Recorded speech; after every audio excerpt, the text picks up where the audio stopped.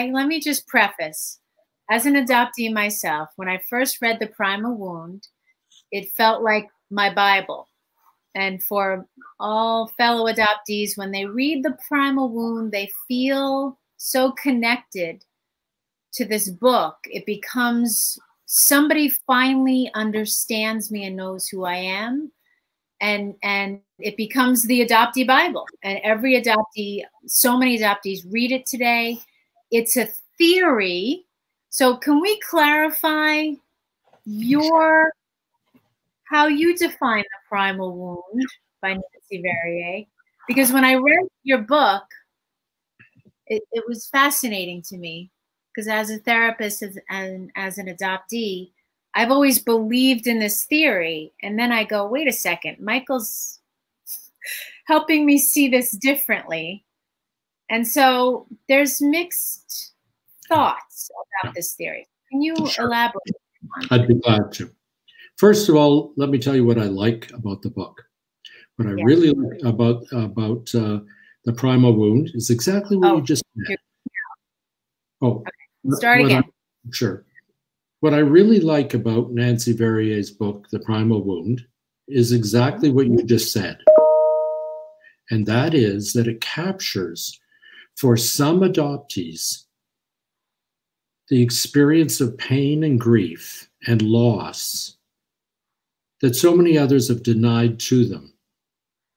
And in that sense, it's a very important and moving book. I was moved as I read it. So in no way do I want to diminish that, because I accept it and I acknowledge it, and I think it is an important statement that she's made in being able to describe some of the grief, loss, and pain, shame that many adoptees have experienced. Having said that, I think that her explanation of that experience and the ways in which one can move forward from that position are flawed. And the reason I say that is because her model is based on a notion of attachment, very popular term today, in which one creates a working model out of an early experience, the experience of loss and separation from first parent and the child who's about to be adopted, and that one carries that model into every relationship from that point forward, and that the only form of healing is the reconnection between first parent and adoptee. Think of this in terms of what we've been talking about so far. It says now that everything wrong in the experience of adoption is grounded inside the adoptee as a cognitive and emotional working model in which you can't trust people, you can't rely on people, you can't really be an authentic and genuine person with others, because you've had this model since birth and you carry it for the rest of your life, only to be changed after reunion. Well, first of all, reunion doesn't always bring joy. Sometimes it brings pain. I believe with my whole being that everyone should have the right to that experience of meeting first family, and hopefully is successfully being integrated into that family. So no problem there for me. But I look from the perspective of a systemic understanding that the adoption constellation ideas bring forward, that the way a person thinks about themselves is affected by social attitudes of the society, the openness of adoptive parents in terms of how they talk about adoption and what they'll say, whether in fact you're accepted by a wider circle of people, grandparents, cousins, aunts, uncles, neighbors, teachers, religious leaders, whatever. It's affected by your hormones, It's affected by your genetics. And the research shows clearly that the relationship between one's early experience and the predictability of later behavior, that the relationship is, first of all, weak. It's not a strong relationship. And secondly, early experience is only predictive of later experience when the world you live in never changes, when the context in which you live your life stays consistent. Think of, for example, a mom who is depressed after birth and remains depressed. Then the child will be a child of a depressed parent with all of the psychological ramifications of what that means. I don't have time to go into that now, but I know I am certain you understand what I'm saying. If that parent gets the kind of help, let's assume, for example, they get on the right medication, they have a good therapist, they find a secure job, life, they move into a better neighborhood, economically their life is better. All of a sudden, the relationship between the child and the parent changes, and so does the attachment relationship changes, because the context in which that dance between parent and child goes on has now changed. It's a different context than the early one.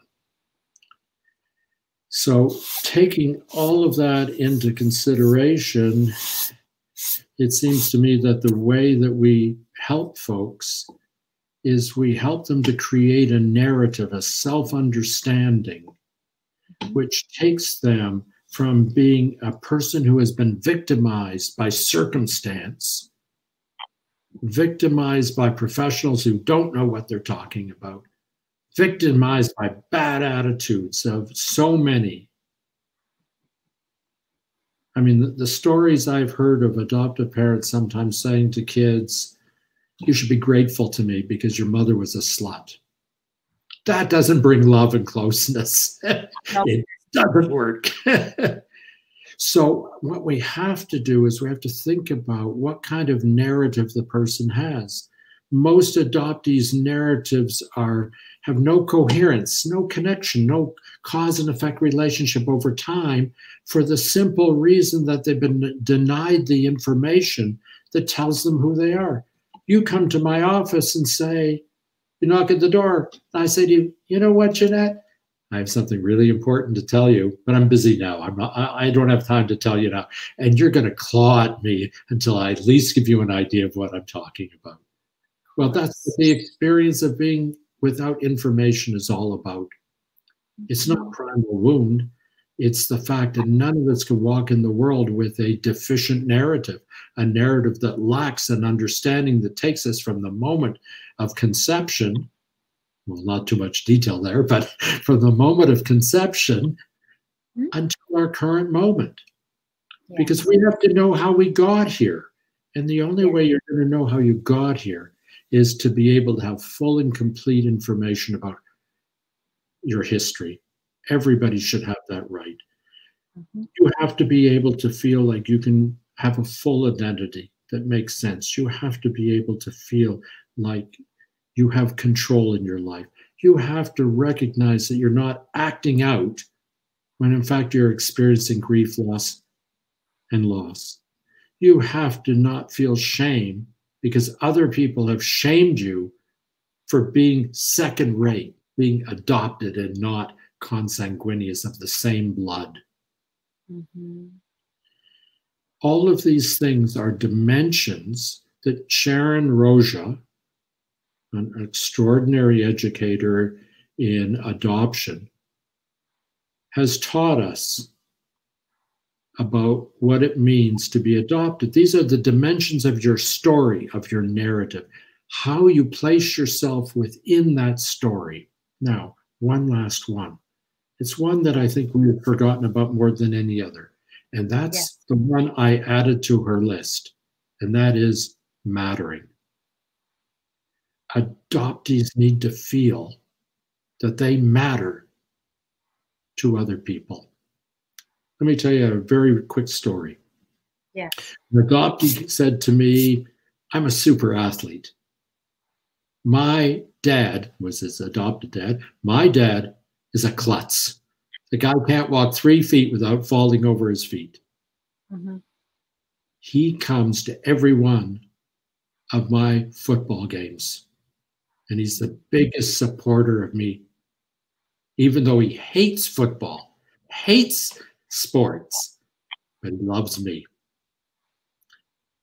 That father was saying to that son, you matter to me, and what happens to you matters to me. And that adoptee could say to that adoptive parent, you matter to me because I matter to you. I think that at the heart of successful adoption is that we treat each other in a way that we have mutual mattering between us. And then it extends out from adoptive parents to siblings and to cousins and aunts and uncles, and particularly grandparents. And when we do this, we can create a narrative in which you can feel a sense of wholeness. When you have information, you can move from point to point in your life saying, I understand how I went from here to there to there. I saw a young woman in therapy. I'm not going to give any disclosing information, but she had come from a foreign country. She was a founder on the steps of a hospital in which there was no possibility of her ever being able to trace her roots. She was depressed. She had attempted suicide. She was self-cutting. Mm-hmm. I said to her, I don't understand this because you tell me you're not worth anything because you were left on the steps. But you've forgotten that the woman who gave birth to you did the only thing she could do in a circumstance in which no one supported her.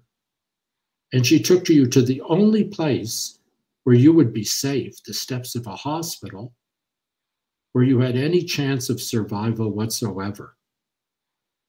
You come from DNA that's not weak, but strong.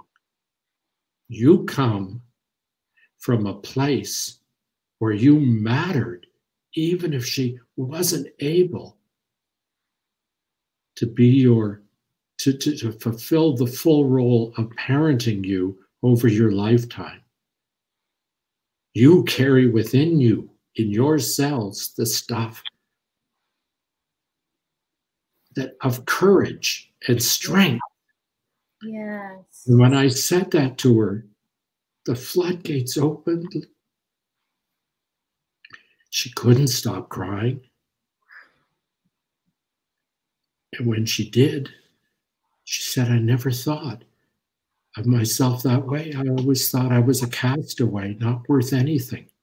But we even deny adoptees the history that will allow them to not feel that way. Yes. Beautiful. Just beautiful. Just, it's so, it helps us see our strength, our ancestry, and that we're connected to something far greater than ourselves. Exactly. So what I'm saying to you, Jeanette, is that if we think of ourselves as simply flawed people, and that's the end of the story until reunion, and reunion doesn't always solve a lot of things. Right. Nope. It solves some. I was working with someone who knocked at the door and said, "Hi, I'm your child." And the woman took one look at her, slammed the door, said, "I should have aborted you," and slammed the door in her face. Mm-hmm. Reunion can be that way. Very rarely, thank goodness, very rarely. Mm-hmm. But the point is, reunion doesn't always solve things, because sometimes one finds that the situation, the context in which one was originally placed for adoption, is that situation remains. And that's a bitter pill to take. But can I deal with one other issue? Sure. I hate the term giving up for adoption. Yes, you talk about that. It drives me crazy. Okay, why? Because it implies immediately, oh, I gave her up. I cast her away. I cast him away. That person has nothing It meant nothing to me. And so you say, I was given up for adoption, like I wasn't worth keeping. But again, I have to refer back to my friend Sharon Roja, who has taught us that when you say giving up for adoption, this is what it means. It means that you gave up fighting the sperm source.